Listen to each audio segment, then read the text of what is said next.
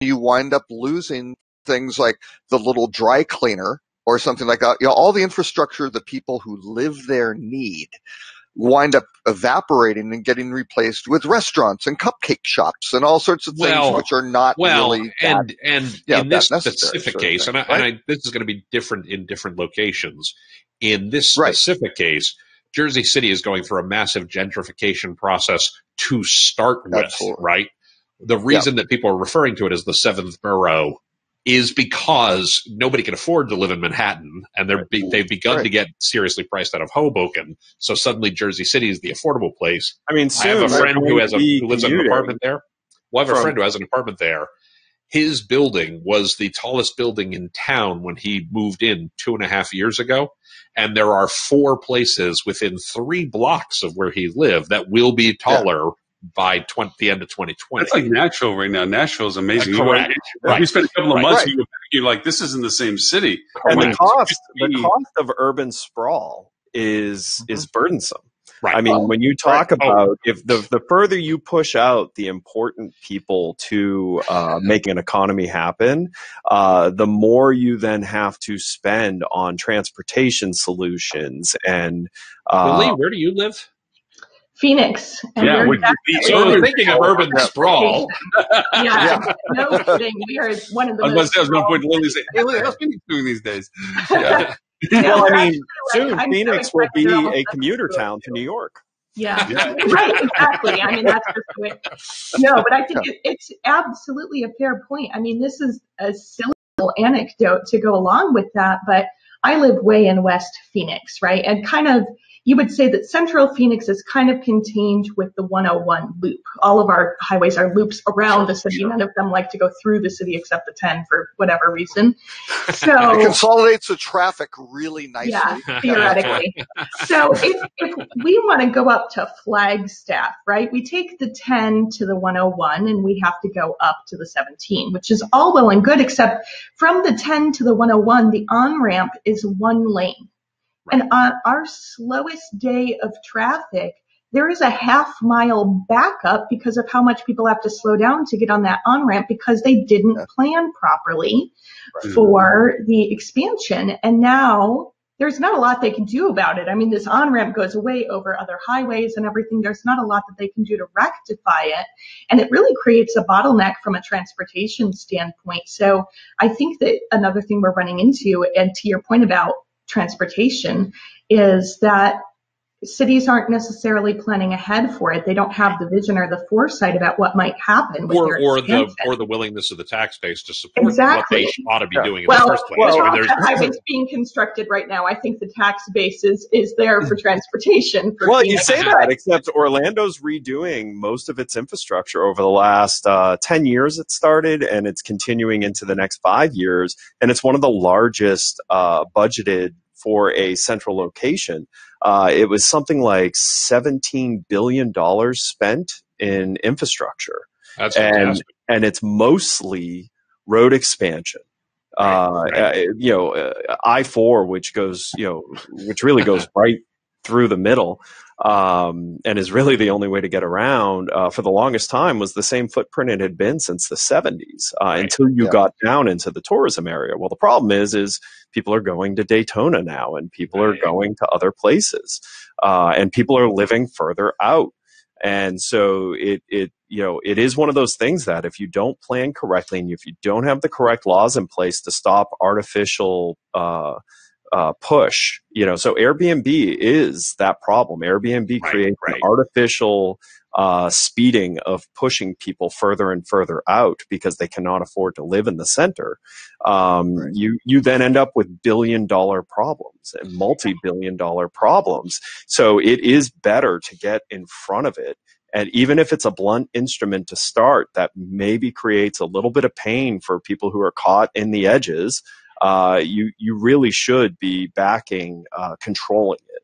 Because fine, I'll vote for against the bill. The challenge. Stewart a lot. I know this pains Stewart a lot because we are talking about Airbnb, but I will say to some degree, because I think when you were talking about this, Key West is a prime example. Barcelona, another great example of over tourism, where it's almost a victimless crime, where you talk about the laundromats that no longer exist, and now there's trinkets and bubble shops because cruise ships come in and destroyed Key West. That the entire island is within walking distance of everybody that piles off the boat. So the entire island is geared to every 4 hours, a wave of people wanting to buy stuff. So the infrastructure of the localization of it, the people that want to go to a laundromat or meet a laundromat aren't there anymore. They literally are priced out. And the owners of the property, they're not a victim. The people that are renting it, they're not a victim. They're making the money off it, whatever it is. There's almost a victimless crime, except for the culture of it, that Key West is now faced with the fact that they hit a roadblock, that the environment is that they're not going to expand the channel to get to Key West so the megala boats can get there now. Only the still moderate size older boats, which eventually will no longer still be in service, are the only ones that still fit into the canal. So eventually one of two things are going to happen. Either Key West is going to have to go against environmentalist people and dig up a bunch of coral so the big boats can come in, or they have to come back to a sustained localized economy without the tourism boats anymore.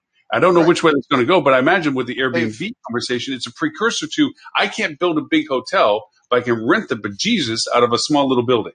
And that kind of is maybe in a strange way, this is a way of getting off of some of the over-tourism in some of the smaller markets, where the Airbnb is kind of the precursor to creating that tourism economy without having to build Marriott, boy. Yeah, but again, the big loser is education systems, right? Because you don't have anybody with children, and then you don't have schools, and it's a horrible situation. So these laws require maximum durations of stays, or different there's numbers of days that can be rented.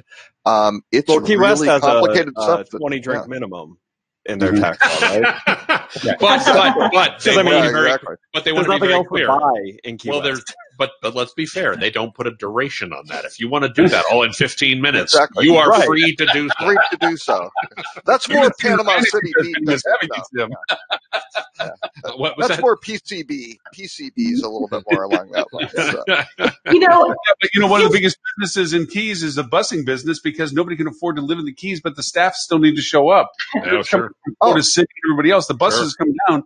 I mean, look at the one coming down. There's bus after bus because people can't live. They had to actually put a limit as to how many people can live in a domicile of 15 per room, because they had bunk beds for people. They were just changing cycles. They would go work and shift, and they come back and crash in a bunk bed and go back and work a shift. It's insane, the density problem. Wait a second. You're worried about the poor? We're talking politics here, Lauren. There's no room about the poor. They do not donate much to campaign, Lauren.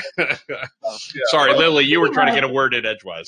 Yeah, speaking of sharing rooms, have you guys seen Super 8's new room concept? I know it's not officially on our list today, but curious if you Roommate. I'm going to talk about this a little, because I think and I never talk about Wyndham stuff. Lily, I think you know this. Everybody else knows this for sure. My wife works for Wyndham, so I try to keep a separation of church and state. However, I actually sent an email to the president of Super 8, who's a friend of mine, the other day, because I think it's a super cool concept. I think it's a really great idea. It's called Roommate, Room 8. Very clever. Dad joke. Hashtag dad joke, which good market for them. And it's designed for, short-term, multi-generation, a lot of people in the room, things like that. I don't remember all the specifics. Lily, you could probably explain this better. But the idea being that, we're reconfiguring the rooms to meet the needs of a different kind of traveler, and put, more people in the room because of kids, or because of, millennials, and I shouldn't say millennials. That's not really true. Because of Gen Z, college student level folks who are a little bit younger and need someplace affordable. I think it's very in line with what Super 8 is and has always been, which is an economy. My favorite campaign we ever ran at Super 8 when I worked for the company was we did this whole very, very photojournalistic series of videos about all the places you go. You're the gray collar, traveling salesperson. You're the family who's going to Disney and you're heading down, I-4, or you're heading down to Florida from the East Coast or things along those lines, or you're taking your kids to college or whatever. And the whole campaign was basically, we know that we're not your destination, but wherever you are, and between wherever you are and where you're going, there's a Super 8.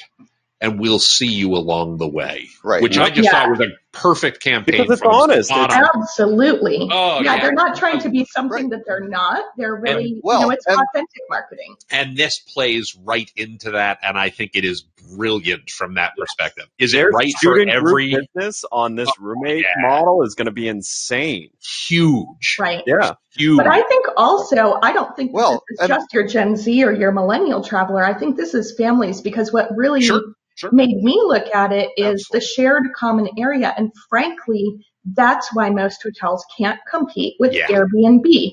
So this is, to me, this concept is going directly after the Airbnb traveler, which is what made me think about it, because they've got a shared room. They've got an apartment size fridge and microwave, which granted isn't a full kitchen, but it's a start. And then they have a foosball table, cornhole boards. It's really built to be a shared room, but with privacy. Everybody went after the lobby, which is one way to tackle it. But if you want to have a shared space with your family and you don't want your kids running around the lobby causing havoc, you have something to keep them entertained here.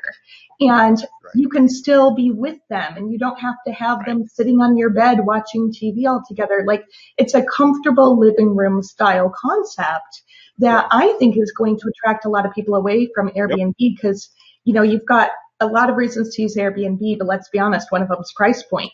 For Super 8 to roll this out at a comfortable price point is something that's it allows them to maximize the revenue of the footprint. Right. So they'll actually make more money overall, while making it less money per person for the people who are looking at this, which is super effective. But Wyndham has been onto this for a while, as you all know. As a parent of young children, Wyndham Grand with their bunk bedrooms, they've got me. Like, I absolutely love them. When I find a Wyndham Grand that has the bunk bedrooms, I'm all in. Like, you're not getting me to stay anywhere else. Right. But Ed, I want to ask you this specifically, because you're a resident Orlando expert, our resident Florida expert. We used to take our kids, and I worked for Wyndham at the time, and I'm probably going to get in some trouble for this with somebody, but we used to take our kids to the Nickelodeon suites all the time when we went to Orlando, and I never got why more people didn't get on that concept. The family suites, Oh my God, we loved them. They weren't the best properties, but they were perfect for what our needs were. We were spending and you most definitely of our knew days that at with the the Nickelodeon, which took a $30 million room renovation to bring it up to the standard of a Holiday Inn. So but like the Wyndham Grand Bonnet Creek, which is very close. Oh, love Bonnet Creek. Yeah. That is where we stay for Disney. Because it's as close to the parks as Disney's own hotels to get there. But man, for $159 or $199, you're staying in close to a Waldorf Astoria quality, in a room that has all they basically did was take a walk-in closet and pull the door off it, put 2 bunk beds and a small TV in it. Yeah. Done. Perfect. Love it. It's my favorite room type of there. So this makes sense. Like, this is okay. How do you take, that's the high end.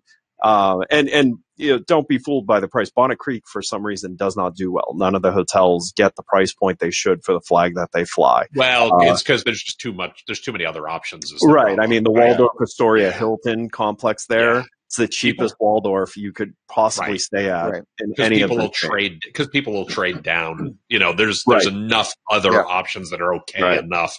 And you're going to spend your day at the park anyway. Right. So but go elsewhere. We the Wyndham Grand in Clearwater has a bunk bedroom that they actually partnered with the Clearwater Aquarium. So all the rooms are themed to the dolphins from the Dolphin Tale. That's cool. And when you buy the room, you get tickets to the Clearwater Aquarium.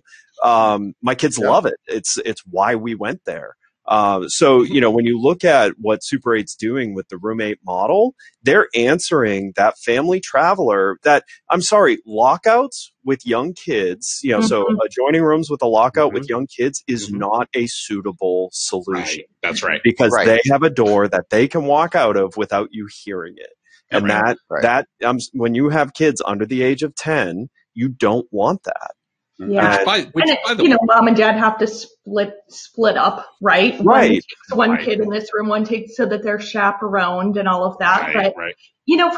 From a financials perspective, designated revenue manager in the room, this makes me wonder, how can we face this challenge in revenue management? Because I'm pretty sure this is not the last concept we're going to see like this. They're just the front runners, right? It was designed by a college student, which frankly, if you haven't had a college student design something for you lately, you should probably do that, because that's the wave of the future. They're in tune with what these travelers want, right? They're bringing the fresh ideas. They're not biased, but I digress. My point is, there's this whole community. You're allowed to digress, by the way. That could actually be the name of the show. Digress. But I digress. But hospitality marketing. That's but I digress. But really, how do you price it and when? And here is something that we probably need to really look at on the revenue management side of things. When do we start measuring by square feet and not by room key? Because technically this could be considered one room key. Theoretically, although I didn't see details on this, theoretically it has one entrance. So it's got multiple bedrooms, it's one shared common area. It's one key. Yeah. So but it's a bay. I think it's a bay and it's technically, I believe, a bay and a half. I think. Right. But but that's not from a real estate perspective. Price per square foot. We do that in catering space. Yeah. Although you have to be careful, because if you go down that rabbit hole, you will no longer be able to justify spending on a porte cochere or a lobby, which, I mean, by all hotel marketing. You've got your revenue generating and non-revenue generating. Ed, hold on. I've actually have a great story about this. We had a discussion years ago when I was at Leading. We were meeting with somebody from a property. I won't out the property, and they were talking about how they maximized the yield of all the different spaces and how they took this office and turned it into a fitness center and all this other kind of stuff, And the head of marketing for Leading at the time said, who was very much a marketing, brand person, right? And she was wonderful, but she was definitely very, let's talk about brand, let's talk about experience, let's talk about all that. And she said, but what about the intangible value? And the guy, without even breaking a stride, said, "Oh, that's simple. We pay for those with intangible dollars." Well,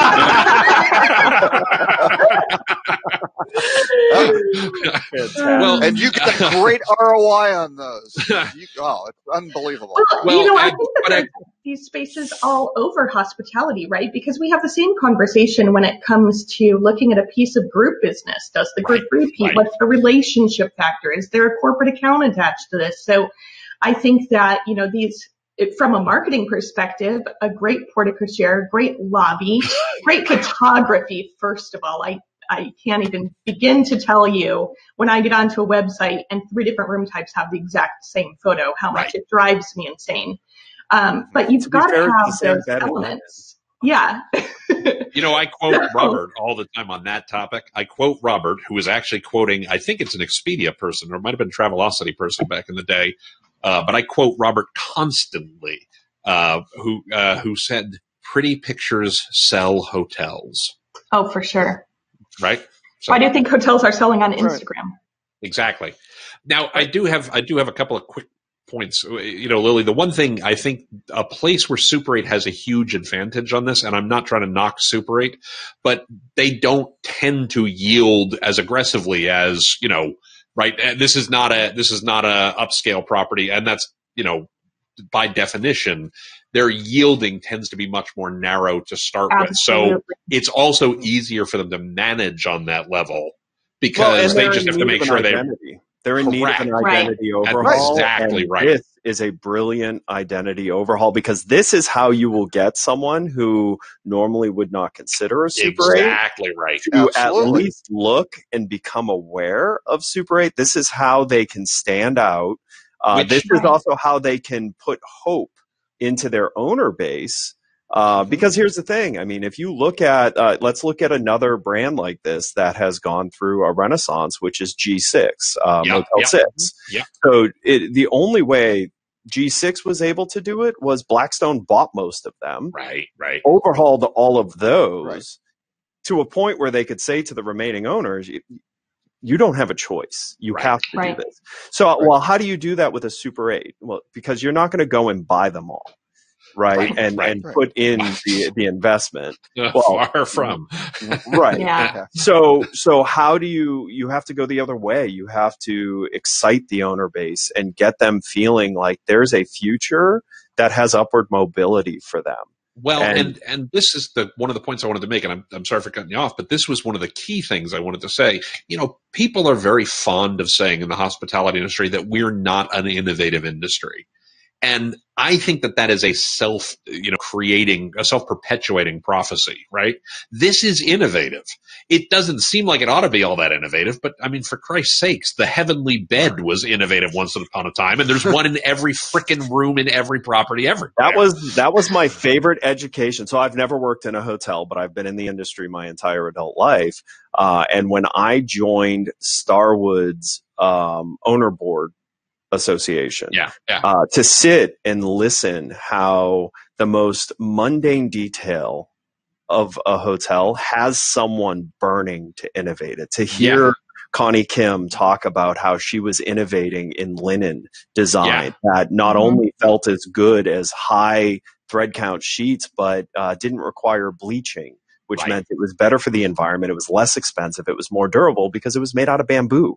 To hear how recycling receptacles has someone sitting there burning passion about how they're moving that forward, to talk to the Bose rep about how Bose is helping hotels design better spaces before they're even built by allowing them to plug the CAD design in, name what materials it'll be built out of, and you can hear what that space will sound like.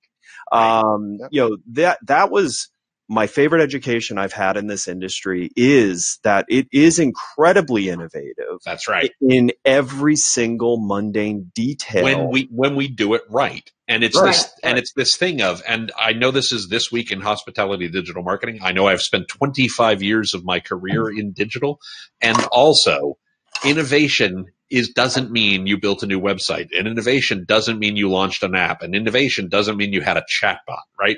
Stop thinking that innovation has to be about digital. This thing that Super 8 is doing with Roommate, this thing that, Starwood did with the Heavenly Bed, the things that, we can probably Embassy Suite. Embassy Suite can be remarkably innovative. Doubletree with the cookies. Doubletree with the cookies, totally.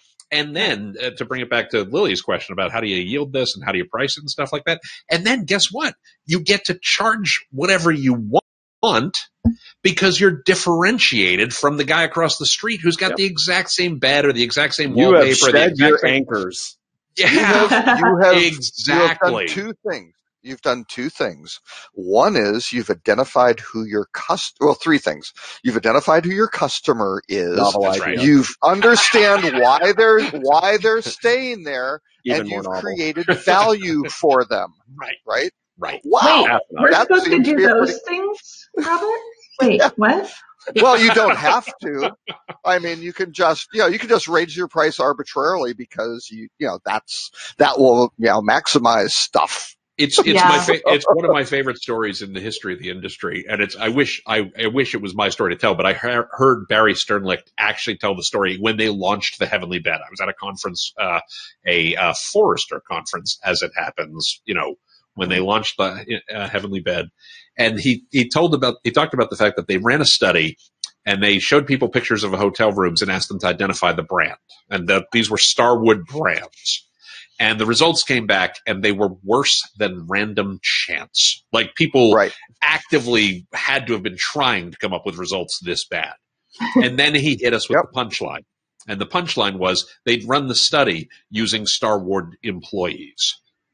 The Starwood employees couldn't tell the brands apart. Right.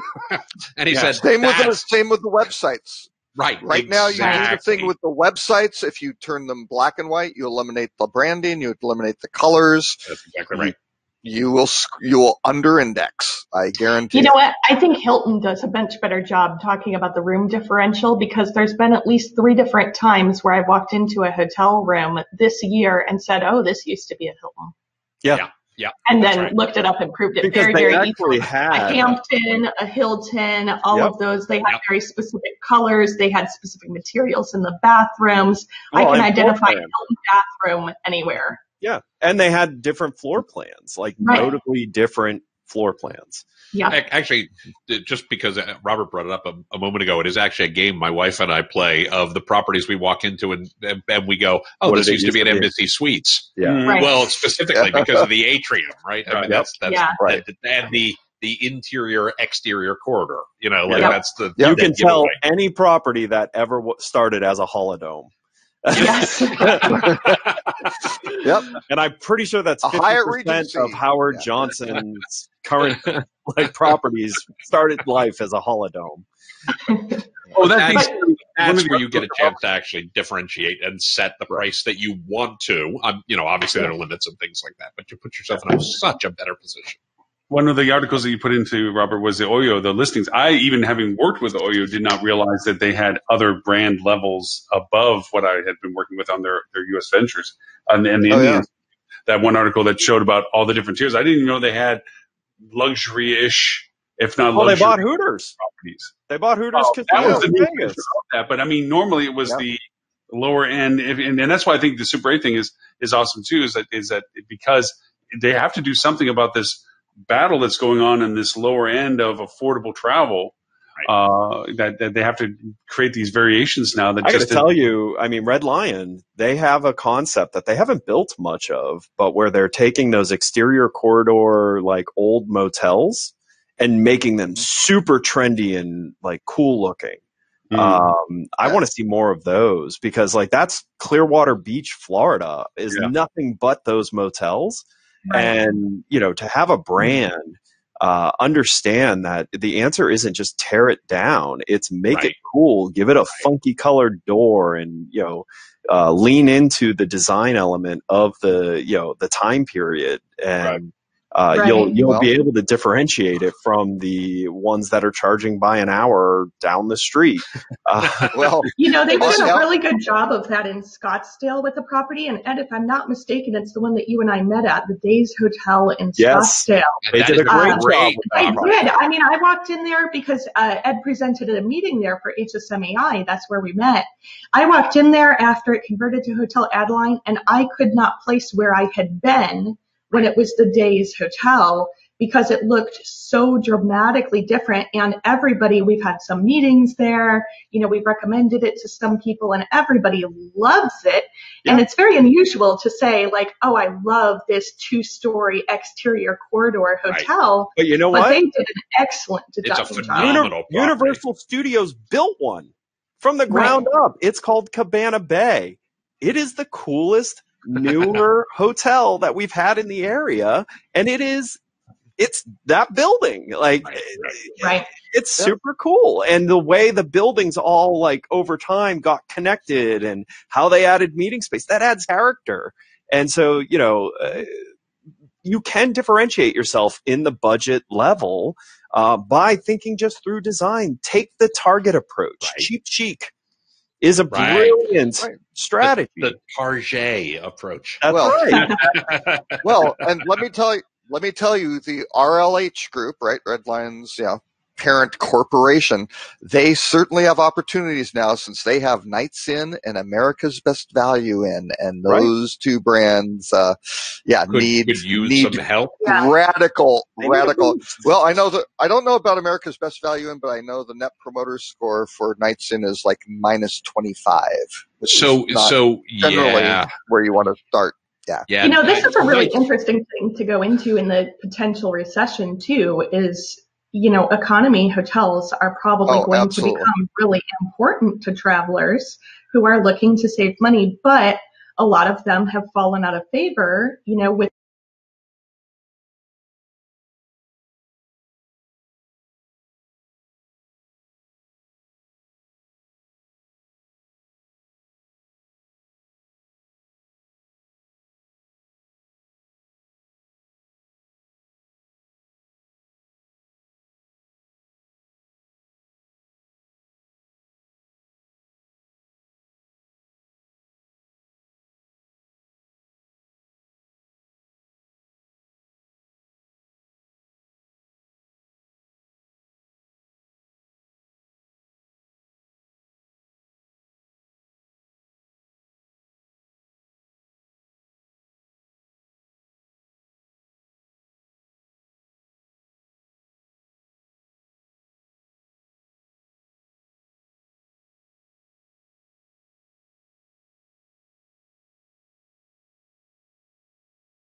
travelers who are educated or traveled for any, decent amount of nights per year because of design, safety, and cleanliness concerns.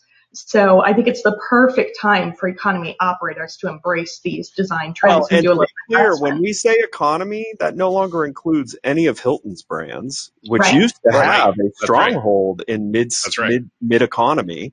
But now all of those hotels have ADRs over 150 a night. Same product, no change. It doesn't include any of Marriott's brands. These are, real economy. There's been this gap. You've either stayed where you are and kind of gone downhill, or somehow you've taken what was economy and brought it up into that $100+ price point because your location is worth it. And so you're, and this is the funny thing over time. I mean, so my old business partner from Easy Yield, made his way as a road warrior for a management company in his younger age. And he was one of the first people to take a Hampton Inn and get its ADR north of $100. And this was at a time that Hampton Inn's ADR ceiling was $89. Right. And now look, find me a Hampton Inn below $100 a night. It's pretty tough to find. So economy, I think there is a big opportunity there. I think OYO is jumping on it. Red Lion's got the makings to be able to do it. You just have to realign, innovate and execute. Well, it's not just that. I mean, think about why. Like some went up market. It was so you could sell a crap ton of these franchises to real estate investment trusts. Sure. I mean, but a real estate investment trust isn't going to invest in something that has that low of a rate. So these franchise companies that have gone that way now actually have to think about, wow, like real people own these properties, like they're small business people. They're, it's a different person to deal with. Oh, without question. I mean, I grew up in the industry in that space, right? We owned Super 8, we owned Nights Inn, we owned Days Inn, we owned Howard Johnson, we owned Travelodge, and they still do own all of those brands except for Nights Inn. I rarely talk about Wyndham for all the reasons that I did. I've already stated, but the truth of the matter is, and I think I can say this out loud, is Super 8 and Days Inn are 4,000 of the 9,000 properties. They are still an enormous contributor to the revenues and to the profitability of that business because they just have a lot of them, right? Howard Johnson and Travelodge are another 1,000 properties or something like that, and are functionally, I don't know that this is true today. It certainly was true when I was there. They were an East Coast and West Coast brand, right? It was Howard Johnson was on the East Coast and Travelodge was, or east of the Mississippi, west of the Mississippi. And I think they're recession proof. I think, if in fact we have a downturn or at least a slowing down, which certainly seems likely, they're somewhat recession proof. And these are the folks who become the great operators over time. Not every one of them, but it's where a lot of great operators have come from. They learn their craft. They learn their trade owning a 49-room, $79 a night product. You learn a lot about how to be a good hotel operator, or you don't make your note every month. Like, you know what I mean? And the number of folks who I know in the industry who started out with a Super 8 or a Travelodge or a Days Inn, who now own 10 of them, plus a couple of, Courtyards, plus a couple of Hamptons, plus, is a non-trivial number of people. So it's an enormous opportunity for these brands and for these owners to get good at what they do again if there is a softening, right? Yeah. Mm-hmm. Very true. Well, also, I think the lower scale brands recognize. Robert, you're muted, by the way. Oh, sorry. There you go. If you can provide quality accommodation at affordable prices, that is the absolute bottom line for it. Right. Because it is. And for groups like Super 8, there aren't a lot of folks below them. Now, that's where OYO's coming in, but OYO is going to have huge problems, right? They had amazing potential, but they've got the whole SoftBank issue is one anchor around their neck, and they're doing their tech stack. Well, 3 problems, I guess. I keep doing that today too, and adding the third. There's a trailer. I'm trailer playing myself. Wait, they've got tech stack issues. And third, their satisfaction sucks, right? They've got to clean up it isn't just cheap and dumpy. If they can take those underinvested, fringe properties and make them cool and unique and clean and well managed, wow, that's a huge lower the expectation of the customer. I mean, there's 2 ways to fix the satisfaction.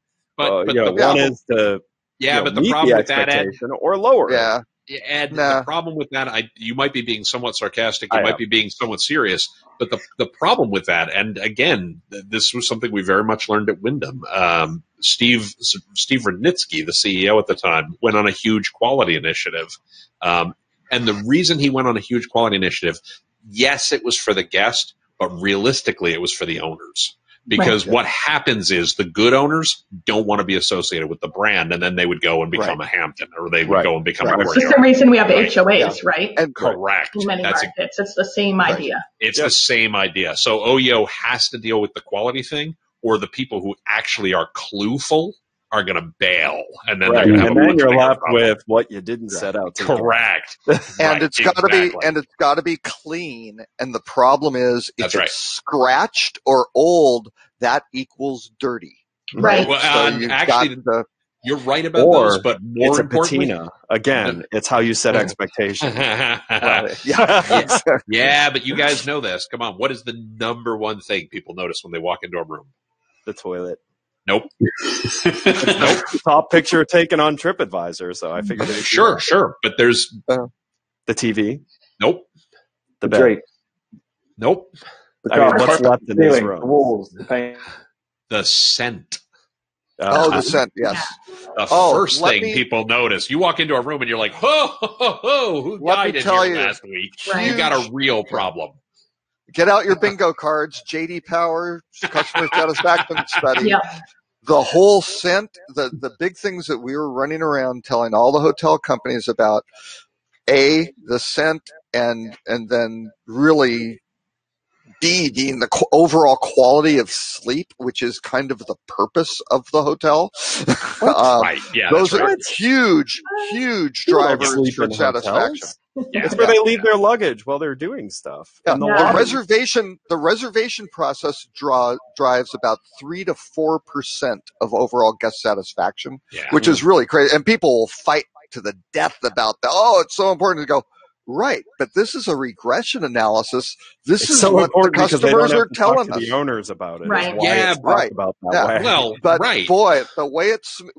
And again, what you want to do as a hotel owner and a hotel operator, to improve, you have to hit on the areas where there's opportunity for improvement. If everybody's performing at 99% and everybody's doing the same, you aren't going to be able to leap ahead. So at least I want to give an exception in case anyone here is like listening to this show thinking, I'm going to go buy some Yankee candles and put them in all my rooms. You can go the wrong way with scents, and I'll give you sure.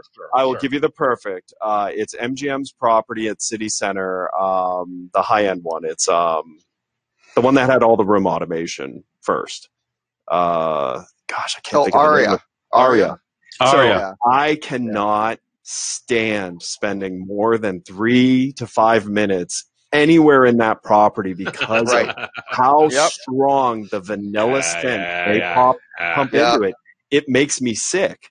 I feel nauseated the entire time I'm on that property, and all the rooms smell like vanilla. Your clothes smell like vanilla. After spending a few hours in that property, you need to dial it back. Dial it back, because to people who are sensitive to perfumes, it's torture. Spring linen, summer breeze, just Yeah, but strong scent. Right, of course. strong scent is usually a con, no matter which direction you're going in. Yeah, exactly. Strong scent. You want to be mild scent. So I'm even sensitive to Febreze, which is just supposed to be removing scent. But we tried that once on a couch, and I had to leave the room. I was so offended by it. I'm gonna.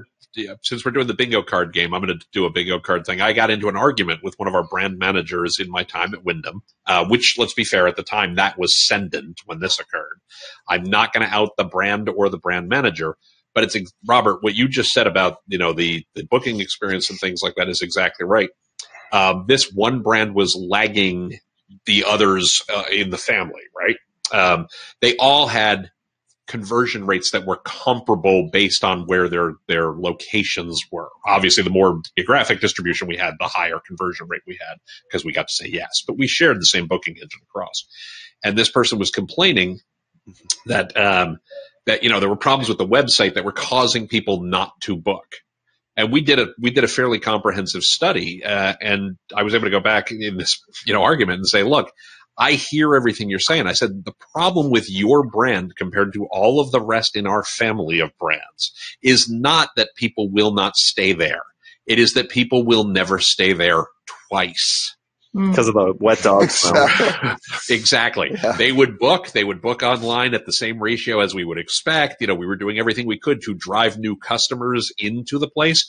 The thing is, we were running out of people to find who hadn't heard how awful it was. Yeah. There's a certain universe after a certain point. I can only do so much. So, Stuart, being from New Guinea, which is your turnoffs? Pushy wet carpet underneath of the wall air unit, or vanilla smell in the room? Which is Stewie's current turnoffs here? Yeah, odors get me every time. I'm not a big fan. I'll tell you. That's one of it. And then the other, there's the death by 1,000 paper cuts that some of these older properties have. And I'll give you a perfect example. A brand, I guess they're a pseudo brand because they're more of a management company than a brand. But we work with all of their properties, and they recently bought 2 properties in St. Petersburg, Florida. And I took the family to one of them where the room was great. Like, yeah, was it old? Sure. But the room was great. The view was amazing. But then the rest of the property was a death of 1,000 paper cuts. Standing out by the pool, all of a sudden you get a ice cold drip of water hit you on the head because all the AC units are dripping down the side of the building, and you can see the orange rust from it, and that water just hit you. That's an old school mister, Ed. Yeah. Listen, had it been air temperature, I think it would have been less bad. The fact that it was ice cold made you just like, what was that?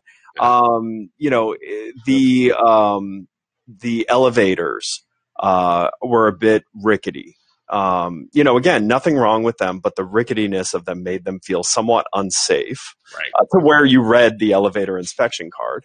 And it was just a series of details that each one individually low cost to address. Like the elevator, even if you had to put some sound deadening material behind the wood panels, and it would cut down the noise substantially. Right. The dripping from the air conditioning units into a common area, like gutter system if you have to. The ADA compliant pool lift thing. You put it in the worst possible place. It's where there's the least amount of traffic clearance. Put it on the other side, and it makes that area. There was so many parts of the building that I looked at and was just like, man, you're so close. And I have a feeling that in this budget realm, OYO is going to be facing a lot of these properties aren't the silver bullet, put a new bed in, put a new air conditioning unit in. It's going to be the death of 1,000 paper cuts. It's, what? You can't put the 90th coat of paint on these walls. You got to scrape the walls back because they look so gross from 90 coats of paint that they've had. And it's convincing owners that that's a worthwhile endeavor. Well, and this is a place, and I know I've told this story a ton of times on the show. I'm not going to tell the whole story, but just the concept. I say this a lot of, if you're experiencing any softness, cool. Use that to your advantage. Take some rooms out of service and fix them. Mm-hmm. If you're not going to fill them anyway, get them in better shape and do it on a rolling basis. Tear the drop ceiling out. Just tear the drop ceiling out. But you don't have to do all the rooms in the property in 1 year. Spread it over 3 years, and Right. But let's ask Lily from a revenue management perspective, because you want to do that when you're kind of at high occupancy and you're performing well and things like I'm saying like that. I mean, you don't want to softness. Well, no, but yeah, right. Take advantage of the softness. You can take advantage of the softness, but you also want to do that when you have money to do it, right? Well, it's not like, things are turned down. So, yeah, but there will be pressure from revenue management to not do that, right? Oh, no. Revenue management always wants you to renovate your hotel. It makes our job easier. And definitely a preventive maintenance program. It still shocks me how many people don't have this. It drives me insane. But I think that, theoretically, Robert, hotels are not operating on a cash basis accounting system, so they don't necessarily need to make the cash in the month that they're, making the investment. Right. But they do need to budget accordingly. So that's something to look at for 2020 is, think about this when you're looking at your soft periods. And budget labor that's not necessarily based on your budget of rooms sold when you're looking at your PM program. And I think a lot of people forget to do that. I think they're, looking at this accrual off of rooms sold, which is certainly appropriate to your day-to-day operation. But, I almost kind of look at a PM program as a fixed cost. It's something you should be doing year round, no matter how busy you are. So maybe you push it more to the soft periods, but then there's also the question of what impacts your revenue more. If you take, one room out of service for 2 days in the middle of a busy period and you just do 1 or 2 rooms at a time, is that better if you're the type of hotel that runs at almost 100% occupancy for 6 straight months than waiting 6 months to fix the issues in the room, because it's going to impact your review scores. And really, that's where we're getting to see people are starting to realize that marketing and revenue management in many cases aren't any different from each other. I'm plugging things more into spreadsheets. You guys are plugging things more into images, whatever the case may be. But that one cannot exist without the other, because revenue management funds marketing and marketing backs up revenue management. So you really can't operate in a vacuum anymore. They are the same discipline, and they need to work together. Now, there's a package you can buy from Fuel. Small thing. There's a package you can buy from Fuel that allows you to not have marketing at all, so that it's just revenue management. What is that? Wait. What are you talking about? No, You're too quiet, Stuart. I had to work you in. I thought you had the other Fuel thing where Stuart comes in the French maid's outfit and cleans your hotel room. That's a very popular one that you have to schedule well in advance. Yeah, and then you don't have to worry about revenue management because no guests want to come stay. Listening to all the dialogue, I will go back to one thing. When your passionate people turn quiet, you should be concerned. This goes back to a story way back when I first started working with Ocean Properties, and I was at the Marriott Owners Conference. And I was like, oh, this is awesome. And I'm walking around, and of course, all the important people want to talk to the important people. Well, this young gentleman came up to me, and he's like, so what are you here for? And we're talking, and he's excited. He and his family were going to be having their first Marriott. They were going to decide to sign the Marriott contract. They were invited to this conference to become a part of the Marriott family. Okay. So he's all bright-eyed, and you were the first person that he met? Yeah, I know. Sad, right? So anyway, independent hotel you're now, huh? So anyway, he's walking around trying to find out who's who and what's what, and he sees some important people. I'm not going to name them out. That these, he's like, oh, I won't go say hi to him. And I was by them when he goes up and says hi. This, and they said, okay, hi. And said, yeah, we were thinking about building and I think at the time it was a courtyard or something. Oh, good for you. And turned and kept on talking. Oh. Saw him at the IHG conference. Yeah. Guess what they built was IHG hotels.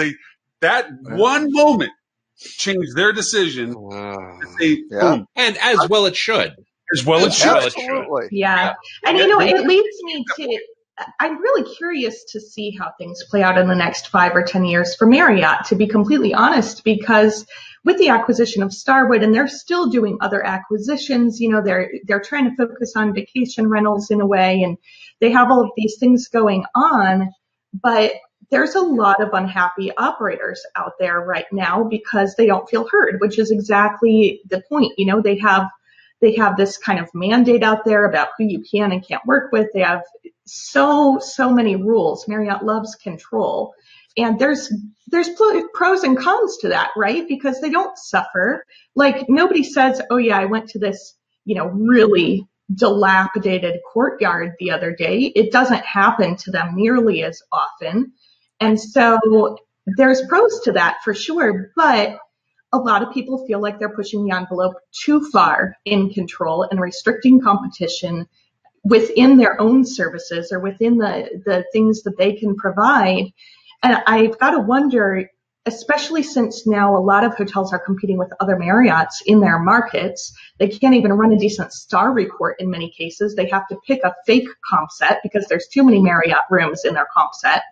So at what point do operators say enough is enough and start either going independent or reflagging to a different brand because it's untenuous? So when do you think one of these brands is going to take a stance that they will not franchise to REITs?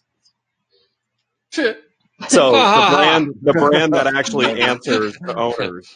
You laugh about that, but actually in the restaurant world, franchises that require owner-operator are way more prevalent than absentee owner. I have a question. Does Magnuson allow REITs? I don't know. I bet you Magnuson's already doing it. Yeah, that would make sense. That would be my guess. You think they've outlawed? I don't think they would outlaw them. I don't. I don't think they're they certainly aren't that way. Yeah, they're certainly not going after them. Operator requirement wouldn't be unheard of. Well, Outback was the first in the food. That's Best Western, too, probably. Yeah. Best Western and Magnuson are probably the ones where where it's, whether it's explicit or not, it's probably happening. Right. So, yeah. Well, I got a question for Lily. So you've got Marriott in Manhattan, which has 90 properties, versus Hilton that has 13. In a downturn, any issues for Marriott figuring out how to feed those guys? To be fair, Hilton doesn't own a single one of those rooms, and neither does Marriott Right. anymore. Neither does Marriott either. Neither of them are going to feel the financial pinch of it until an upswing's coming, when those hoteliers may be moving on from their flags. Yeah. Right. And so that's a New York problem. In New York, they could go independent easily. Yeah. And New York too, it's gonna suffer a little bit less, just like we were talking about the markets that are going to suffer less with the whole Brand USA, situation. Things are going to continue to some degree, although more price sensitive guests may look at other destinations. So there's that. But I don't know that it's a question of brand as much as it's a question of the penetration of scale in the market, because it's the same thing that we always see. Luxury starts playing in the upper upscale pricing. Upper upscale starts playing in upscale. Everybody shifts down 1 to 2 scales in their pricing. Right. And so the properties that tend to suffer the most are your select service. And I think that with the proliferation of that scale across the entire U.S. recently, that could be and that may be your big issue for those. For these brands. Because most of these brands, their growth is all select service. Yeah, that's right. They only really like to talk about the stuff that is the really cool and pretty and all of that. But in reality, the majority of their key growth is the select service. Yeah, but I'm going to say the negative part of this, because the people who will actually suffer are not going to be the brands, right? The brands will take a hit. The people who will suffer are going to be the franchisees who don't make it. The owners. Are the owners who don't make it. Let's be really fair about what's actually going to happen there. You're going to have folks who can't make their note, and they're going to default. And then the banks are going to suffer. We can't have banks suffering. So here's what I want to know, though, and why I think this downturn might be different for hospitality than the last one, right? Like, depending what it is that actually triggers the recession, if it's softening of the market, if we have a black swan event, nobody really knows what's going on right now. But I think that the thing that will be different is that travel and experiences, because of the millennial generation, has become more of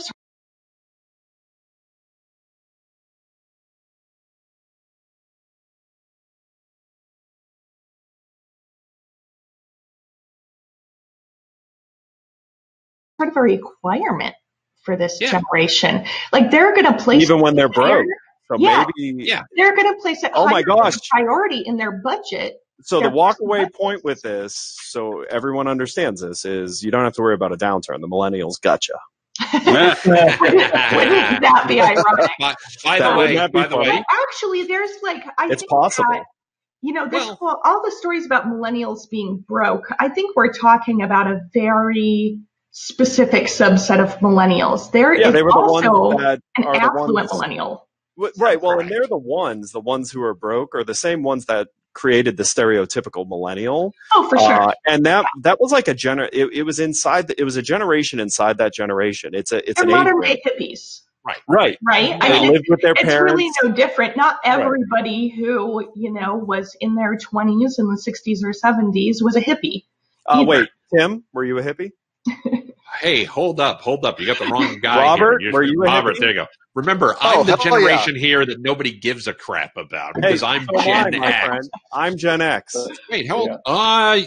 You just are. You just make it in like a cusper. That's right. You're a cusper. But you are Gen X for sure. I am. We're the generation nobody gives a rat's ass about. When I was 9, I had a peace sign necklace. I was pretty. All right.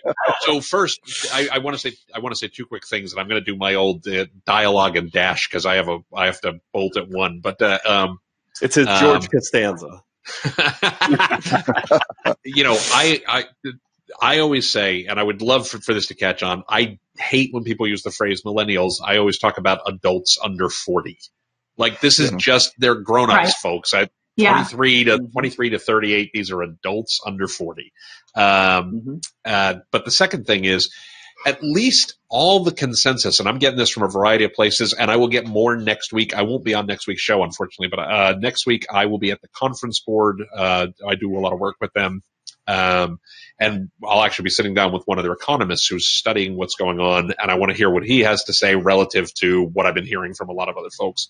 The consensus is that if we have a recession, first of all, we have to make a distinction between a recession and between growth slowing down. Right. If you're still growing, you're not in a recession. It's just we may only get slower growth as opposed to a recession, and it might be. And it might be a lot slower growth. It might be 1%. Yeah, you may be a stall. Right. That's what I see right now.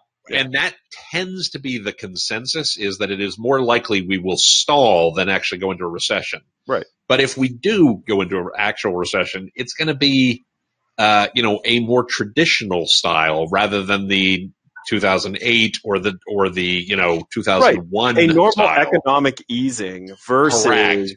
a trigger-based event that set off a chain effect that crushed entire economies. Correct. And historically in the hotel industry, and Robert is usually our resident historian, but historically in the hotel industry, when we have a recession, it's not a national thing.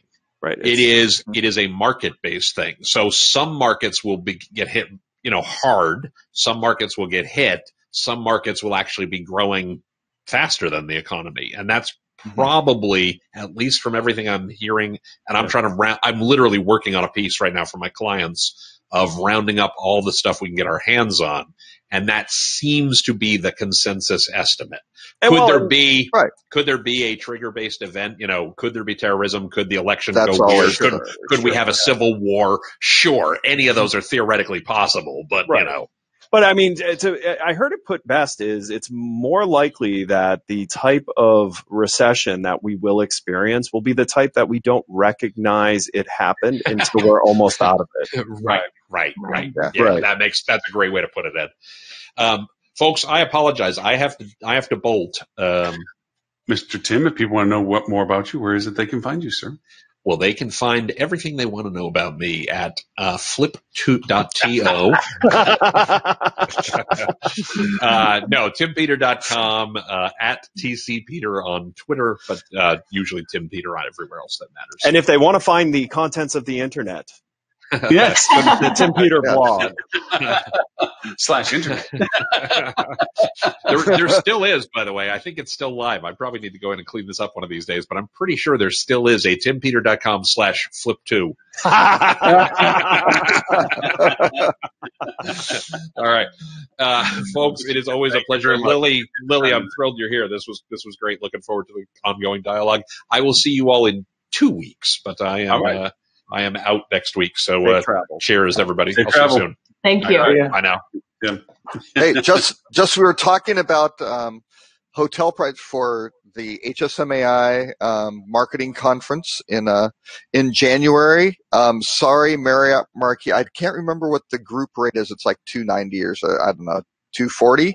4-star hotels in Times Square now selling $71 a night for that one.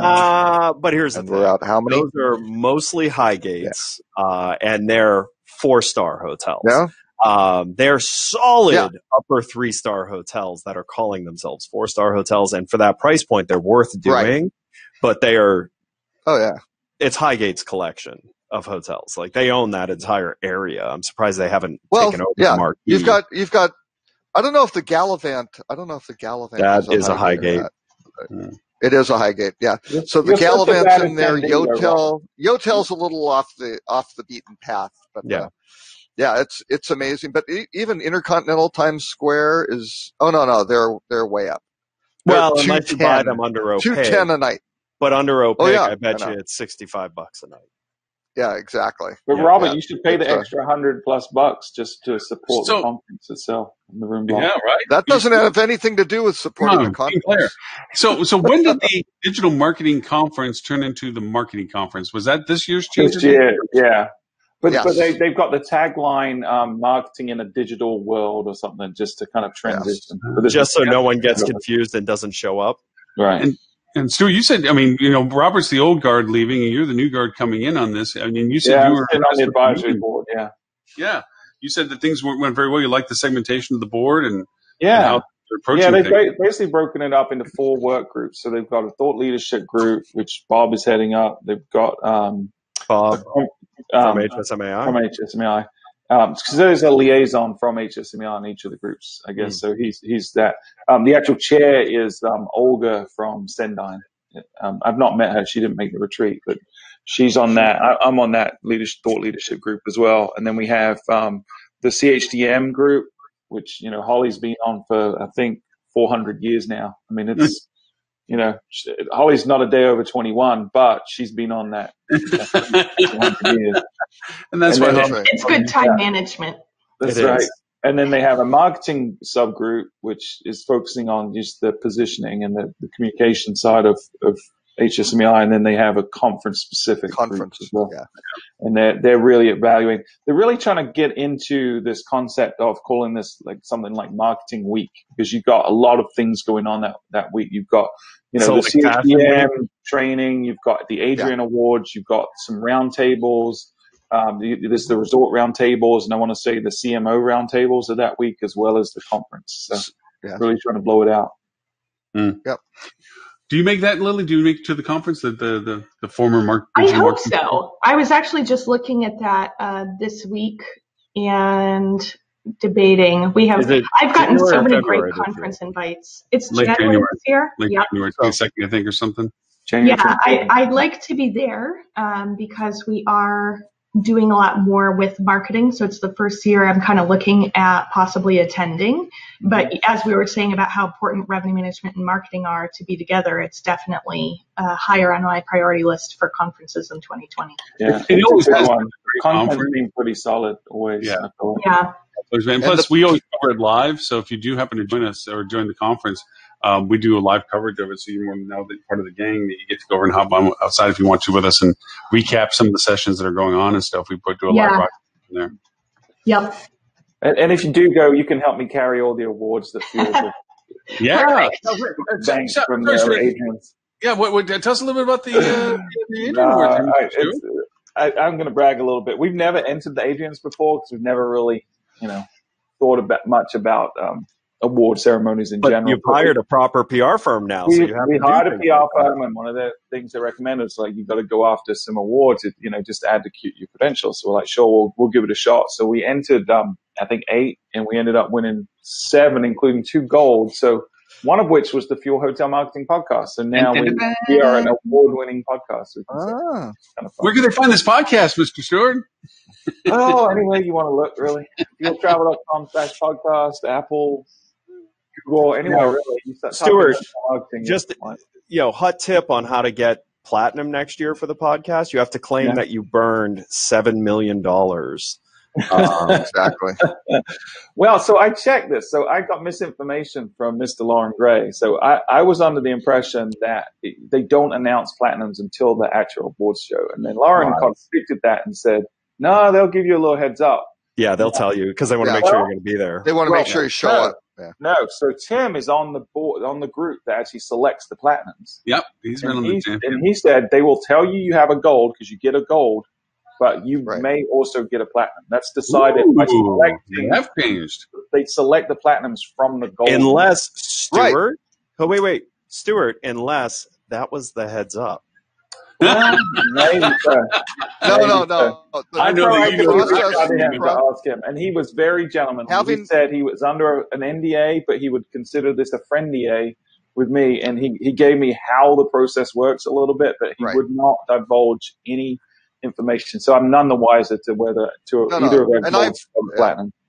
I've been a platinum judge on that too, and so the process is you only look at the golds, right? Mm-hmm, so that's the thing. You go through that, and then you do, and there's no limit on the number of platinums. You can have a lot of platinums. It kind of depends on how long as there are enough big budget DMO spends, enough Hilton and Marriott campaigns submitted. And maybe squeeze in something an OTA did. Honestly, that is. Show me a platinum. Distressing. Yeah. Show me a platinum outside of those groups. Yeah. Hey, back when I was back 12, 14 years ago, we actually had it where platinums were not announced, and that we would tell people that paying for the submission, and then there would be a surprise at the conference. So obviously, generationally, this has slowly changed in progress because we had to look at everybody to do a platinum. It was not you didn't get a gold and then went on. You literally were not told what you won until the event itself. Now, the question will be, does TravelClick win a platinum this year because of the amount of money they pump into HSMAI? Oh, that's just not nice. Not really. I'm just curious. No. Actually, to reveal the process, there were, at least when I did it, for the digital, advertising and things like that. I can't remember. They have PRs in one, and then it's kind of like digital and advertising. But there were 3 of us, and at least my year, it was somebody from Google, somebody from USA Today, and me, right? Yeah. And there was not really pressure from here's this, here's that. We really dug that. And actually, I think we did a pretty good job on not, putting thumbs on the scale for anything. Actually, it was Intercontinental for their video series with the with the concierges, the local concierges describing their local areas, which were great. Their video program is very early on. It was good. But I think they do tip them off because they want them there to accept them. And so I think I think the process is if they haven't registered, then they give them a little nudge, like you really will want to be there type thing. But if they do register, they're probably surprised, right? Well, I've already planned it. I'm going to Kanye West this. Whoever wins a platinum, I'm going to jump up in front of them. That is a great strategy. Maybe that performance will win an award. Yeah. It could be just that. It could be just hijacking the Adrians. Yeah, that's good marketing. So, did you get either that or a Me Too suit? So I don't see that going down too well. Robert's lived long enough to figure out if you had a favorite article that we didn't hit. Since we're I want to talk about Google. Can we talk about Google? Yeah, I was going to say I'm also here to learn, so I'd love to hear your thoughts on the BERT update and the baby algorithms, which I had to look at, by the way, to make sure it wasn't actually about babies. That's right. Just built by them. Yeah. What would you like? I'm going to go grab the clip. The BERT update. Go ahead. Yeah, so BERT is basically Google getting even smarter, getting closer to Cyberdyne by the day. So BERT is a part of the algorithm that looks bidirectionally at the string and really understands the semantics of what you're saying by looking at the context of every word and how it affects each word. So it just basically means that words that a year ago it would had a hard time interpreting because there's potentially confusion because words can mean different things. Now Google is really freaking smart about understanding. Right. I mean, and I love their example, how to fish for cow. Yeah. How to that was fish. Great. When cow is it's colloquialism for a type of bass, a striped bass, right? And they literally showed the search results from before this update came out and after, and it was before it returned results about cows and after it returned results about fishing because it understood that fishing impacted the meaning of cow. Yeah, what cow means to fishing versus BERT stands for like it's bidirectional encoder transformation. What is it? Representations from transformers. So it's basically saying each word within there can transform the other word. The meaning of the other words. And the really cool thing is Google's made this open source, so you can actually leverage this technology in whatever kind of system you have if you're doing some kind of semantic checking or trying to understand the context of people searching on your website or whatever it is. But it's a big deal because it means that Google's getting further and further away from just focusing on keywords, and it's getting more and more focused on intent. Meaning, right? Which means we can finally have websites that are written to be quality for the person reading them, and not written for game. Not the Google bot.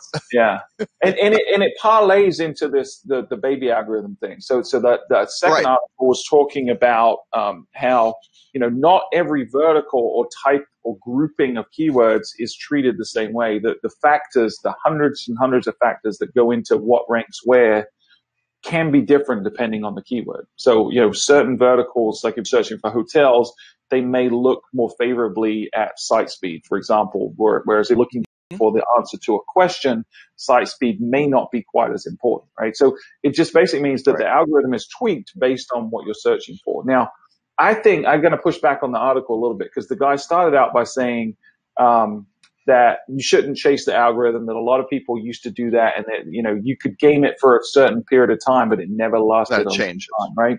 And now he's saying, so instead of chasing the algorithm, chase all the little different algorithms based on the vertical that you're going on your vertical, which I fundamentally disagree with, right? The basic of SEO today is understanding the end game what Google's trying to accomplish, which is they're trying to match searcher intent, which they're understanding better because of BERT, good old BERT, with the best, most valuable, relevant content for that consumer. Right. So the relevant content that is served efficiently and structured well. Right. So this furthers the point for hoteliers to put more onus on high quality content that serves the type of traveler you see. So if you are in Key West, writing blogs about different things where, fishermen are going to be asking questions about the best places to go out and things like that. Being the answer there can actually get you positioned really well to serve that fisherman and potentially house that fisherman. Yeah. Well, to me, I think the interpretation of this is being, to your point, Ed, about the content, it's going to declutter a lot of the Sunny is 72 posts that go out there, where you see businesses that they put content out that's only directed towards buy my product. I have a room. Here's a rate. This is where we are, and it's all directed towards the buy and travel. Where if you put content related to what people are looking for, it's not so much the intended person is looking for travel. There's, as I think there was in the news recently, they talked about the fact that more people dream about travel than they actually do travel. They don't even take their vacation days. Mm-hmm. So, a lot of the discovery and interest level has nothing to do with me trying to find a hotel room, but it does have a lot to do with me finding information about places that I'm dreaming about or thinking about or aspirationally desiring. And if I can begin to get into that quantitative conversation with them as a source of information by putting good content out, then that's really going to be the driving force. It's not about whether you discover my site for the right keywords. It's that you discover my site because I happen to have information you're interested in. Again, back to the consumer use. Yeah. So, yeah. It's that you're interested in and is valuable or helpful to you. You know, I think one of the exercises we go through early on when we pick up an account on the SEO side, because it's a service we provide, is we start just listing all the questions they ever get asked over the phone, in person, you know, if they have a search on their website, whatever's being typed in there, talking to all the staff members and just figure out what are the questions, what are the blocks to people being able to make a decision with your property? What do they really care about? And then from there, you can kind of organize it and structure it and then start creating content that's actually valuable to people because it's answering the questions that they went to Google to type in. And ironically, if you want a really good example that's surprising on this type of business's understanding and the importance of content is, so not many people know, but I am a car nut. I love just all cars. I like researching cars that I'll never buy. I love cars. And over the last couple of years, car dealerships have become incredible at producing video content that deep dives into the nerdiest elements of the most mundane cars. And they produce them not as come here and buy, come and buy, come and buy. They're actually producing it as a way to, help people who are looking to buy a Toyota Prius and are comparing it to something else, that are trying to understand the difference in model years and things like that. And they're great videos. And when you search a specific model of car, majority of the videos you will find are actually produced by car dealerships, but they don't at all feel like they were produced by car dealerships. And I think it's a strategy to think about in your content marketing is, all right, so there are people who need education before making a purchase decision. There is value in helping educate those people about traveling with kids for the first time. You know, listen, living in Orlando, I can tell you there are so many people who have absolutely never been through a security line in the airport. So start producing content to educate people on how to de-stress that. Because I see it, like they all come to Orlando, I think, for their first vacation. There are parts of travel that we're all professional travelers. We could come up with quality content that answers questions. And if you are making someone's life better, they will show interest in your business. Right. Yeah, absolutely. Yeah, and I think that's where a lot of people fall short. You know, it's all about, what do I want to tell them about me? But if you can tell them more about the destination through this type of marketing, you're going to reap the benefits of the businesses around you. I mean, even last week, I got an email about the top restaurants in the world, which unfortunately, out of the top 25, only one was in the U.S. But for those who, I know that we're broadcasting worldwide, so for those who are listening, you should look up that list, because if you're in the vicinity of one of the best restaurants in the world, you better put something about that on your website right now, because now is when they're getting the hits. Now is when they're getting the traffic. Do something reciprocal with the restaurant if you can, so you can be on their website. But in the absence of that, start using the algorithm in order to tag yourself to that popular destination that's nearby you and drive more traffic to your own site. Yeah, absolutely. There's a really good book. What are the demand drivers? Yeah, there's a really good book by Jay Baer called Utilities, the YO Utility, and he talks a lot about the concept of helping, not selling. And he goes through a case study of a pool manufacturer, fiberglass pool manufacturer, that almost went out of business. And they took the approach of let's just be helpful and answer every question people have ever had about fiberglass pools. And now they're the biggest fiberglass pool manufacturer and distributor and installer in the United States. And it all started by them saying, okay, how can we help people and start ranking better on search engines? And understand, I mean, so we're in an experiment that Stuart's pretty aware of, where we're playing with a part of the e-commerce funnel, and we've taken a stance of no promotional messaging whatsoever in this part of the e-commerce funnel to see if you can accomplish what people think promotional messaging does. and actually be better. And we're finding, one, the answer is yes.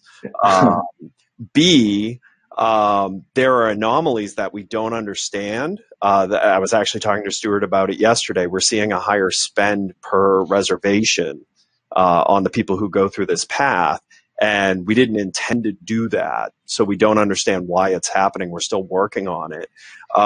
But, you do need to challenge your thinking. It's not all about the quick hit. It's not all, I only have 2 seconds with someone, so I have to tell them I will give them the cheapest rate, or I'm here and stay with me because I'm the best. No, sometimes it's about conversation, and conversation doesn't get interrupted with, and by the way, if you're interested, I am screwing myself on rate next weekend.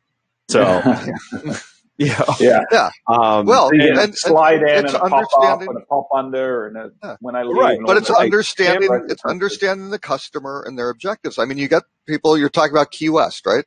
I'm sure there's some people who go to Key West one year and then they go skiing in Aspen the next, over the Christmas holidays or something like that, right? Right. And that's just their pattern, right? And so you have to understand, why are people here? And you can't just sell them. But that's a really good thing that if you're, it doesn't matter if you're Aspen or Jackson Hole or Sun Valley, you're out there saying, hey, unbelievable snow conditions. Look at this. We're having a great season, or how to do things, new lifts or new this or new restaurant. Traveling with going on. Skis.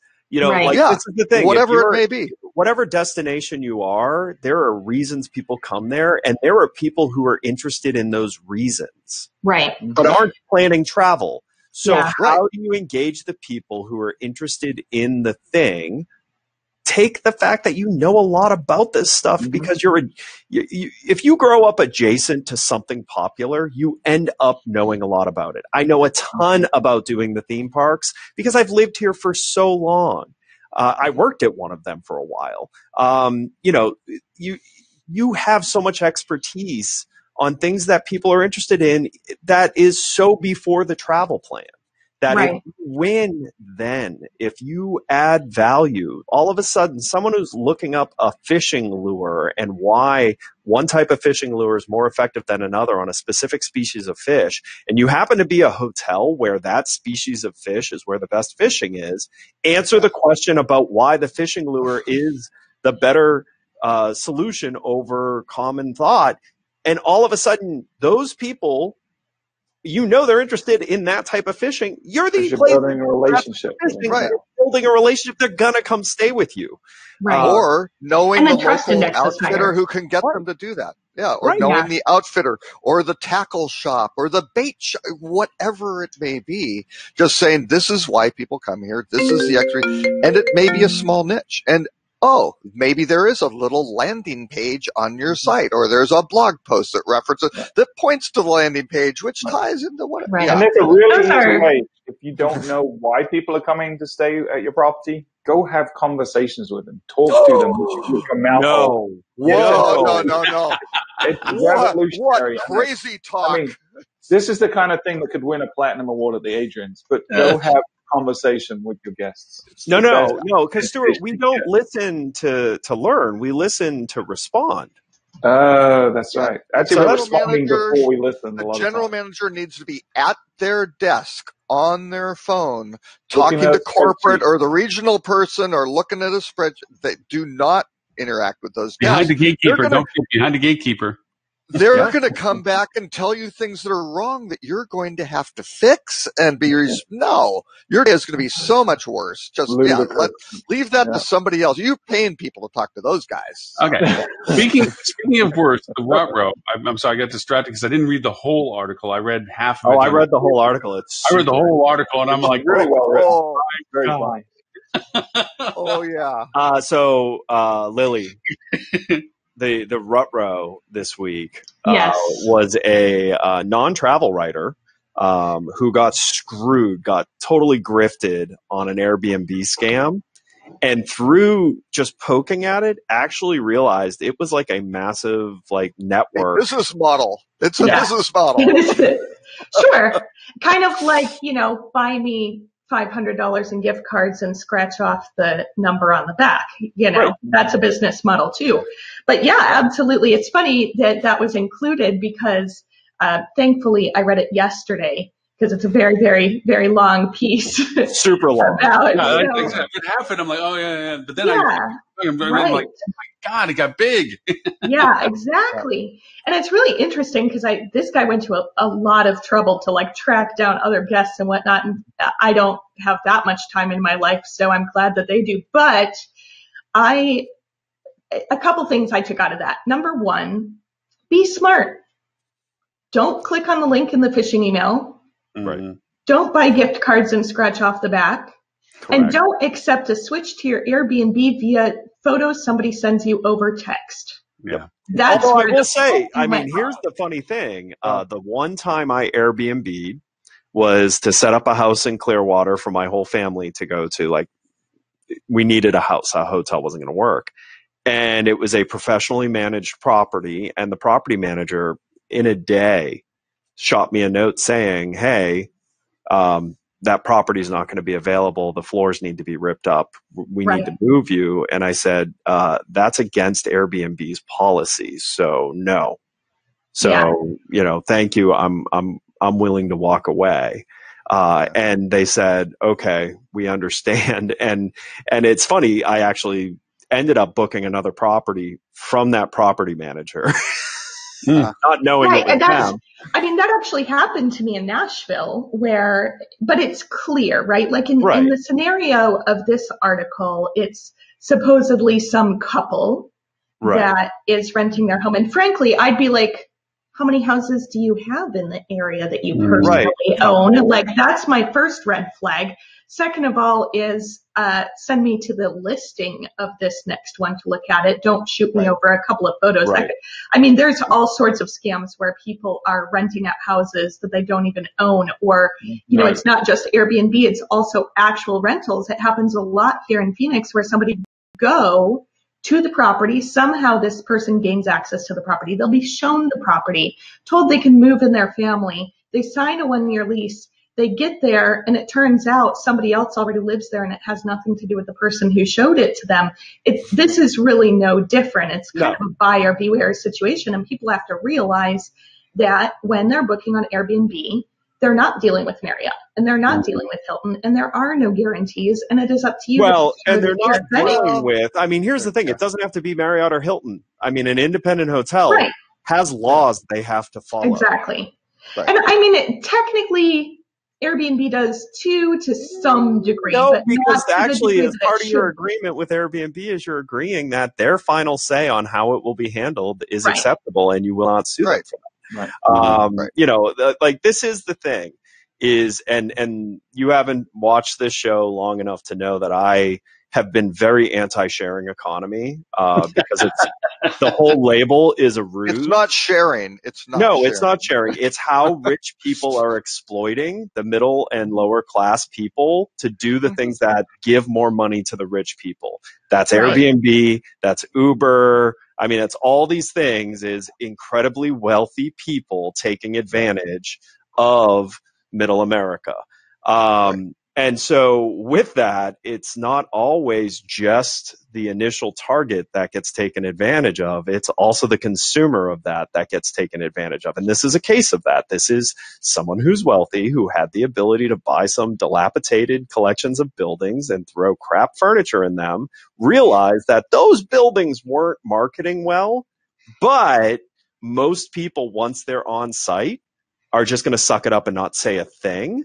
And, oh, by the way, if they stay one night, you can kick them out so that you don't even need to give them the dilapidated building the whole time. All right, let's kick them out the next day, say that something else moved in, go find a hotel, and you're never going to get your money back. So see ya. And so you have to understand Airbnb is still very much in the Wild West. In many locations, they are completely facilitating breaking the law. And so when you do business with a business that is facilitating breaking the law, you're likely to end up in a situation that is less than friendly for you.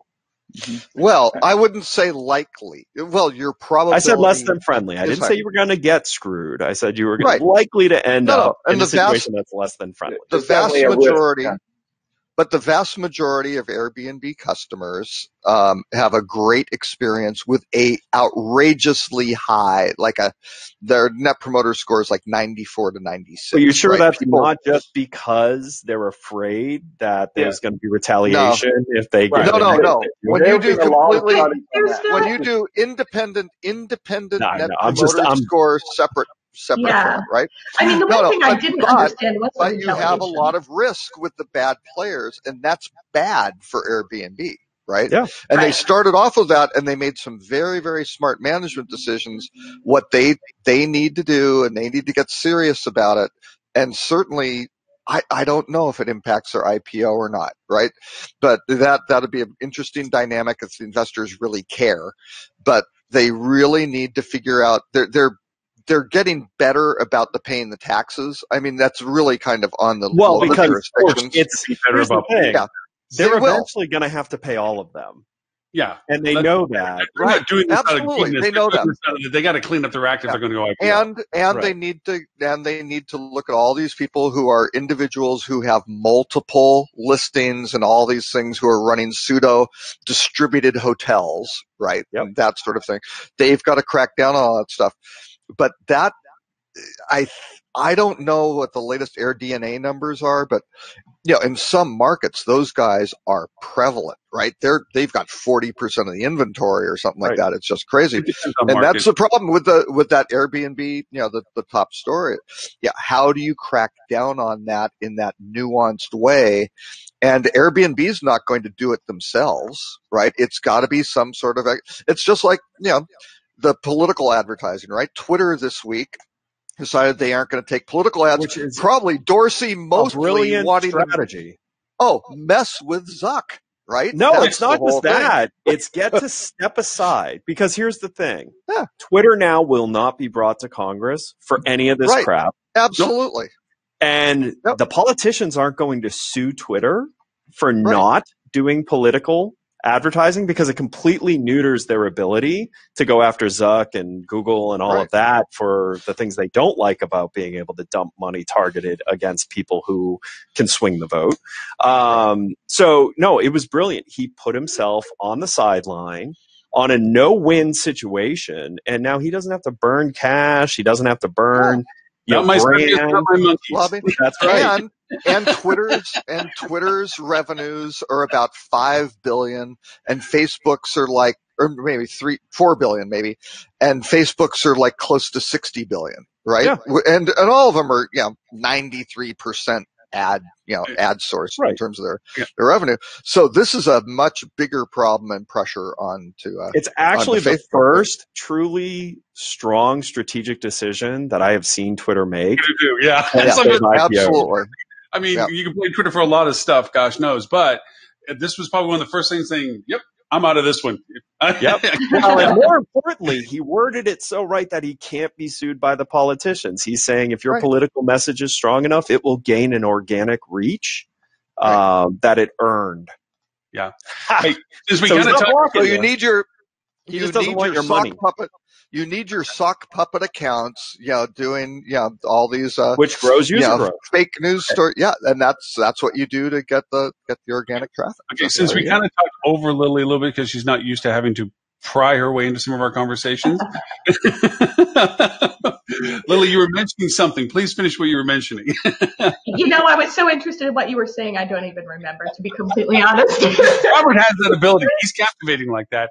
And don't worry, if I have a strong opinion, I will just speak over you. It's all good. This was a minor opinion, which has clearly already left my brain. So I was talking to everybody when I mentioned that you were wanting to come join us. They said, would you I think Eddie, you were the best one that made the point of it. Is like, she does realize that being a guest host versus being a regular host turns into a conversation You know what? I did my homework. I've watched the past episodes. I know what the show is about. We're safe, but I really felt it was important that we add just a little diversity to this group. Oh, yes. So we've tried the token woman and we the token millennial. So there you go. Yeah, nice. We've tried to add women, but they just don't want to hang out with us. It's a lot like high school all over again, I mean, frankly, all of us are surprised that someone married us. Yeah, really. Exactly. Okay. Well, really though, because you're in marketing, does this make you any different than the general male population, or are you just more honest about who you are? Right. We're true to ourselves. But I'm actually scared of the show that we are coming up on the 13th, where Stephanie will come back, Stephanie Smith. Your of course will be here. Holly will be here. I would cringe at the idea if Valen actually showed in at the same time. We kicked out Robert. If Valen showed up. And if because it'll actually be a good show. Oh my gosh, you'll be like, because I just sit back and be the peanut gallery at that point. We're like, oh, okay, go ahead. Well, the other thing is Stephanie and Holly and I all like each other, so it's hard to say if it will just be like too much love in the room, or if we'll actually, argue with each other for sales. Because here's the thing: understand. All of us really like each other. We actually speak to each other multiple times a week. I know, but we're setting up this particular show, right? We're talking about sales, marketing, and revenue, and how right now they're still kind of siloed and at odds in a lot of cases. And so I think a lot of people will be tuning in kind of expecting a little bit of a death match between these three disciplines. And we'll be there. In reality, with the barkers as the barkers, like, come on, you're gonna let her say that? You guys are gonna have to be the instigators and throw in there. Well, Robert left, so I guess I get to do his closing thing. Is if you want to know anything about the internet, go to his Twitter campaign on. Follow Rock Cheetah on Twitter if you want to flood your phone to the point that it will crash. The amount of notifications. Because he ties a lot of stuff to it. But if you want to see Robert as a human being, his Facebook follow is pretty strong. He's quite the family guy. Does a lot of interesting concerts with the kids. It's a I drop off and all of a sudden they're talking about me. His Twitter, you know the rule. We thought you died. This is your eulogy. Yeah. And you missed all the negative stuff. I was defending you. Yeah. It was all the positive stuff too. No. Yeah. He's pretty stupid, but he talks a lot. Yeah. So. No, that's my no. You can't take that from me, Robert. No, actually, Robert is quite humorous, very dry sense of humor. In the letter that he sends out, the curated list and so forth, will always make you smile before you look at the content pieces because he has a great wit. Which, by the way, Stuart, we got to make sure stays ad infinitum that you have to assume that mantle of shared distribution on the board, on the board, the marketing board, keeping the new name to make sure that they get the same list and so forth. I'm going to check with Julie. She just called me in the middle of the show. I got to call her back because I'm doing some video work for her. Yeah, but I think everyone likes it, so I would assume Robert would continue to. Yeah, I think that's. I've got to change it a little bit so people's like I always just published everybody's emails. Yeah, you probably need board, right? I got to do some of that. Yeah, I got to go do all that. On the CC. And Lily, by all means, as you get, we said, we talk to each other all week in different things and so forth. Any ideas for topics, information, things you think we don't want to make sure we miss or anything, shoot them over to Robert so they definitely get included to it. But definitely, you'll see the dialogue as we go each week. It's a lot of fun. We can't keep up with it. That's right. Yeah. I mean, I think I got a suggestion for one in mid-May. Yeah, that was it. There's a lot of really contributing. To be fair, last week I put in a suggested article and it did not make the list. And I did as well. Oh, it's uncovered now. This is an Airbnb level conspiracy. Well, hopefully in about 2 weeks, because I'm going to miss next week. I'm actually going to the Fast Company Innovation Festival in New York City next week. So hopefully it's my first time there, but hopefully there will be some good content. And if so, I'm happy to bring back some some tidbits to discuss in 2 weeks. Well, so if you're going to do that now in 2 weeks, we're going to have to use the new platform, right, Lauren? Potentially it'll be up and running by then. Yeah, hopefully next week. Lily, here's what would be awesome. Potentially. You could really do something cool. While you're out there, do a recorded remote from the Fast Company that we can then discuss after, and we'll show the video on the live show, and then we'll talk about your points. Yeah, for sure. How do you want me to record that? Any particular platform? I would just use your phone. And send it to Lauren just in case. Yeah. But I think that would be cool because that new platform sharing functionality was much better than this one's. And it allowed us to all still be little cells around the sharing. Yeah. So we could be like the talking heads on TV. It's a Mystery Science Theater 3000. That's right. I'll be so you can interrupt me live and in the video at the same time. Okay, great. Yeah. Yeah. No, Lily, I think the production values are increasing. I think you need to hire a New York City film crew. Okay, I'll get right on that. We want at least 2 or 3 cameras, different angles. Yeah, it'd really be pretty. You need a key grip. Maybe a steady cam, something like that would be really good. Yes, and a best boy. Yeah, the best boy. Yeah. Well, since you are the representative female of the group today, you get to go first as to if people want to know more about what you do and who you are, where is it they can find you, Lily? They can find me at tcrmservices.com. And I am the CEO of Total Customized Revenue Management. We do revenue management consulting for the hospitality industry. Mr. Roberts, since we were talking bad about you, which is the rule when you're not here. I'll have to play that back.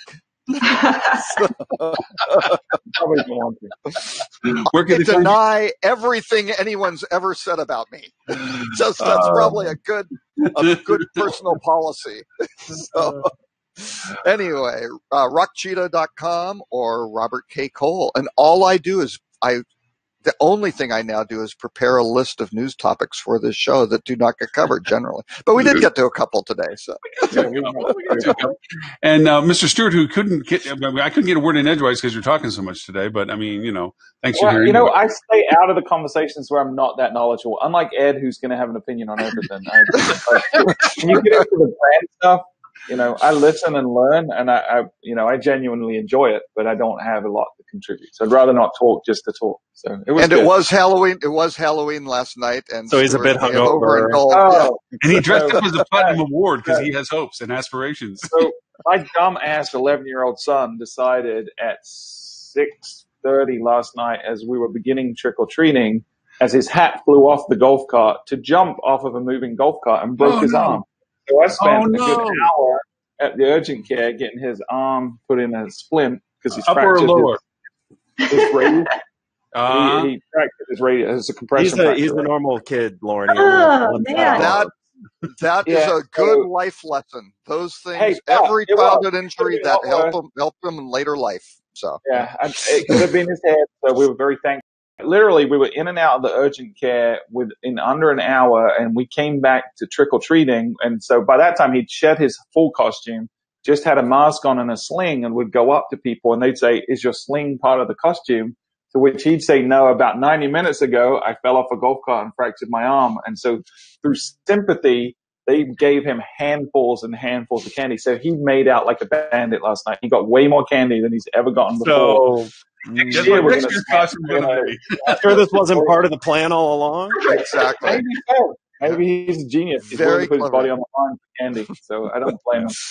Well, Stuart, I've always wondered how they celebrate Halloween in New Guinea, so I appreciate the education. No, it's New Zealand. He's from New Zealand. Or New Caledonia. I'm sorry. Barbuda. It's Barbuda, guys. Come on, you're so insensitive. The soon-to-be platinum award-winning podcast. Where can they find the soon-to-be platinum podcast? The Old Adrian award-winning podcast can be found at fueltravel.com/podcast, or just search for Hotel Marketing Podcast anywhere you want to, and you'll probably find it. So, yeah. And the mothership, if you want to learn about fuel, is fueltravel.com. You've got all the information you can want there. Oh, and we just added a download section. So if you go to fueltravel.com/downloads, you can get all of our past, because we do travel studies and a technology study, and we've done some white papers and whatnot. So all of those now aggregated under fueltravel.com/downloads. Excellent. By the way, kudos on your graphic podcast now.